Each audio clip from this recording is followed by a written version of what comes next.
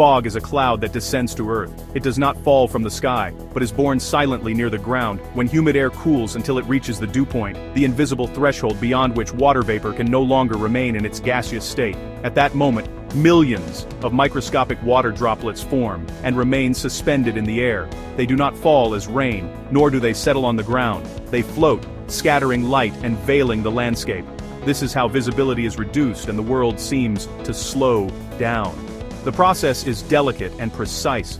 During clear nights, the ground loses heat through radiation and cools the air above it. Radiation fog forms, typical of plains and valleys. In other cases, warm, humid air masses move over colder surfaces, such as the sea or winter ground, giving rise to advection fog. When cold air passes over warmer water, rivers, lakes, or seas, the vapor that evaporates condenses rapidly, creating the evocative evaporation fog. In mountainous areas, humid air rising along slopes cools and turns into orographic fog. From a physical perspective, fog is the result of a balance between temperature, humidity, and air movement. From a visual and emotional perspective, it is a transformation. The landscape does not disappear, it hides. Fog is nothing more than a terrestrial cloud, fragile and temporary, born when the atmosphere finds its point of equilibrium.